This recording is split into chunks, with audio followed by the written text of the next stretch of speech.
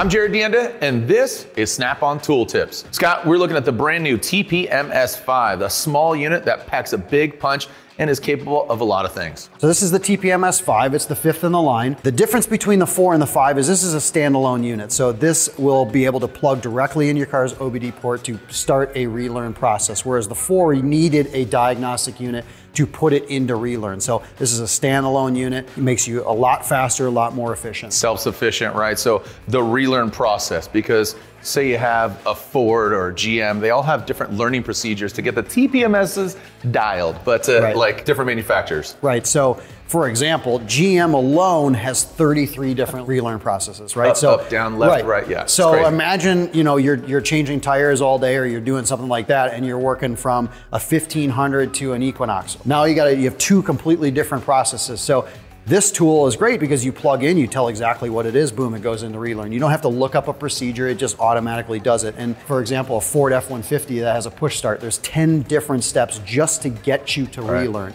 So if you skip a step, you don't hit the timing just right, you gotta do it all over again, whereas this, you just plug right in and off you go. Technology is your friend because the cars are advancing as well, from obviously OBD, but right now we're talking just TPMS sensors, right? So trailers, dualies, they obviously have more wheels on them. What else is this thing capable of? Right, so this is really cool because it's one of the only tools that will actually do resets on dualies that are in, so obviously you have one tire inside the other, so you gotta be able to relearn that. This tool will do that for you. And as you mentioned with trailers, so more and more trucks on the higher levels like F-350s and the 3500s, they have onboard trailer tire monitoring system. You can plug into your OBD, reset those systems to make sure that the truck is set correctly and the trailer it's monitoring is set correctly. So that's a very, very cool feature. Also, I know you like custom, I like custom. We're gonna put on custom wheels and tires. The TPMS and the PSI that's expected on OE as compared to go lower profile or higher profile tire, the PSI